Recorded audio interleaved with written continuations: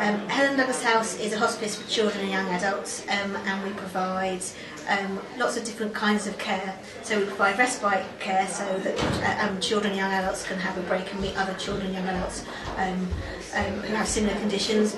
We also provide symptom control and end-of-life care. We have 2 houses, we have 15 beds, but we have a caseload of about 250 at any one time, and we're there for the families and the children when they need us. The Duchess will come and meet all the families, and she meets everybody individually and pays real attention to talking to them and talks to everybody with a real interest, which is just amazing. And then the children and young adults will decorate the tree.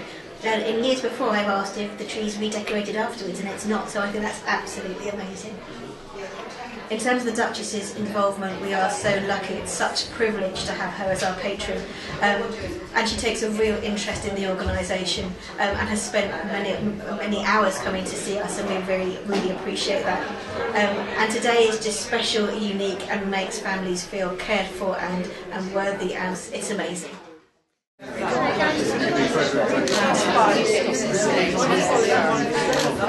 That's on his one. That's your one. There's a little Santa for you as well. Would you like to put that on? I got a spare. Oh, you've got this.